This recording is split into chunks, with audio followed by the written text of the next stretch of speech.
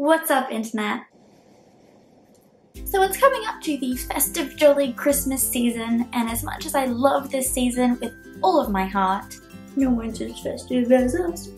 The retail world turns into a vicious, vicious place. Anyone else who works in retail this time of year can feel my pain because there are just customers that just enter into your life at this time of year and it's just not jolly. It's not jolly at all. And so I thought I'd throw together a video demonstrating the types of customers that I encounter on the regular basis. Customer number 1. You've got your paranoid.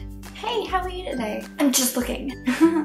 That's a weird way to feel. It is so annoying when people respond like this because now I look like an idiot that just got rejected for genuinely being nice and wanting to know how you were. Contrary to popular belief, I am not trying to con you into buying something. Honestly, the way people respond to me, it's like I've approached them like, "Bomb a fry pan, do it. Like, calm down. Customer number 2, you've got your time waster. This is the customer that you spend 20+ minutes with, only for them to tell you, well, thanks for your time. We're gonna think about it. Come back later.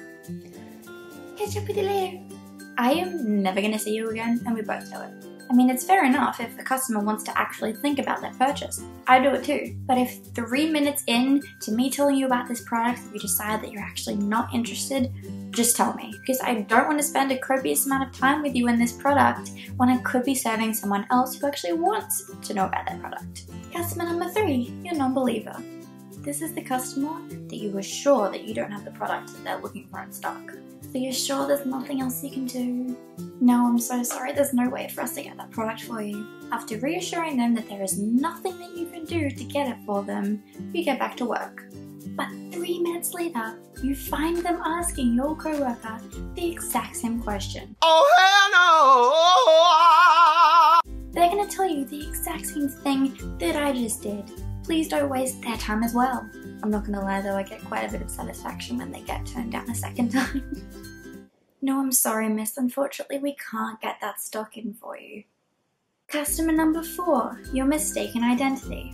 This is the type of customer that will come to you asking for a specific item in stock. You proceed to show them everything you have matching that description, but they're unsatisfied with everything that you show them, so you part ways and apologize. However, they continue to look around the store and then they approach you at the counter, exclaiming that you did have what they were looking for. Yay! And in their hands is nothing what they described. You did have what I was looking for. Silly you. Silly me.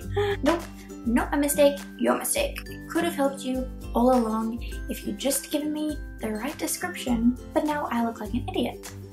Cool. Lucky last number 5 is not actually a customer, but instead a boss. Now I will gladly cover a shift or pick up extra hours without hesitation because I cannot say no to extra cash. But when it's the end of the day and you've dealt with every previously mentioned customer, your sanity is compromised. Hey, actually before you go, can you stay back an extra hour? Let me go home.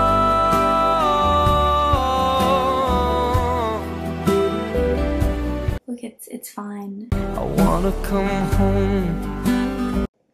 It's all good. I'll get Stacey. Alright, see ya. The struggle is so painfully real. So that was a glimpse of working in the retail world for you. For your sake, I hope you never encounter customers like that. But for those of you who do, thank you for understanding my pain. So I hope you liked that video. So if you did, make sure to give it a like, comment, and subscribe and all that jazz.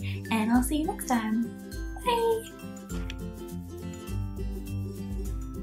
I blend in with my pillow.